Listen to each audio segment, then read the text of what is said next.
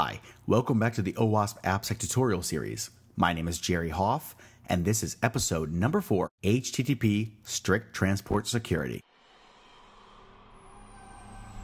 This series is for anyone who wants to learn more about building secure web applications. And in this episode, we will be covering HTTP Strict Transport Security, also known as HSTS. Transferring data in a non-secure way is a major issue that affects the security of many websites. You've definitely seen examples of this. It's very common for websites to use HTTPS only on the login page.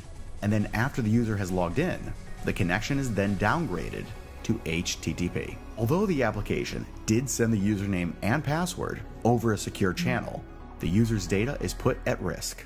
To illustrate this point, let's look at example number 1. A website that uses HTTPS only during login. Imagine someone is using a shared internet connection, for example, at a coffee shop where free Wi-Fi is offered. The user wants to access their work email account, so they navigate to the page and enter their username and password. Since the credentials are passed over a secure HTTPS connection, they will not be visible to attackers who are monitoring the network traffic. However, after login, the site downgrades to an HTTP connection. Data transferred over HTTP is visible to anyone on the network. In this case, the data includes a list of emails, which can contain very sensitive information. And on top of that, the session cookie is also transferred in the clear.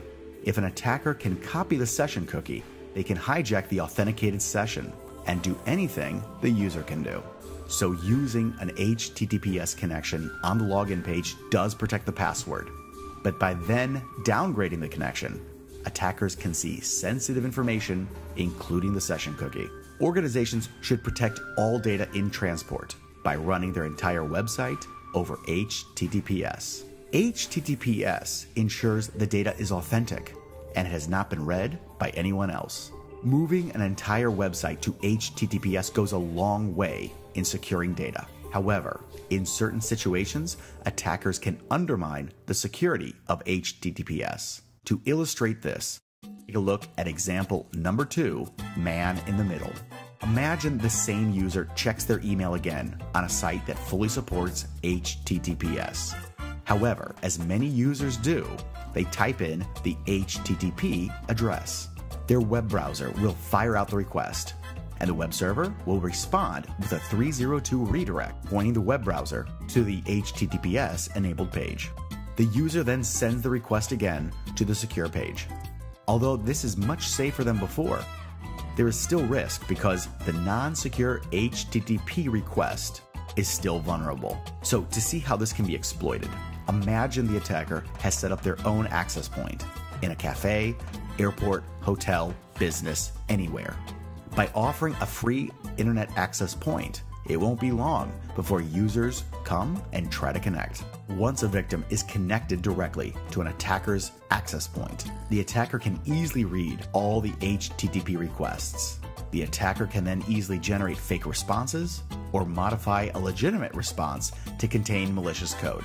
This exploit is common and is known as a man-in-the-middle attack. Recently, a solution has been adopted to minimize as much as possible the chance of a man-in-the-middle attack happening. The solution is the Strict Transport Security HTTP header. The header is sent over a secure connection and causes a change in the web browser. The header instructs the browser to change any HTTP links to HTTPS automatically in the browser.